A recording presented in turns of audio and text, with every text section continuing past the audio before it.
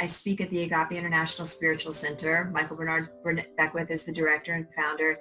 And we had a woman that came recently, and she said that she used to come to Agape many years ago. And when she first came to Agape many years ago, she was on drugs, she was a drug dealer, and she was a prostitute. And she was so taken aback at how much people loved her up. Like, they loved her anyway.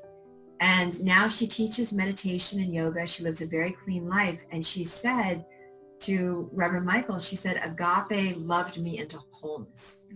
Agape loved me into wholeness.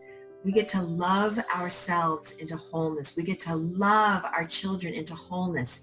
They're already whole, and we get to hold wholeness for them. We get to know in our mind's eye their perfection. So this thing that they're like a seedling and they're growing into something, and we hold an image that's this big, knowing their genius, knowing their brilliance, so they have something to flower into. Love ourselves into wholeness, love others into wholeness. Love every single human being that has been through everything into wholeness.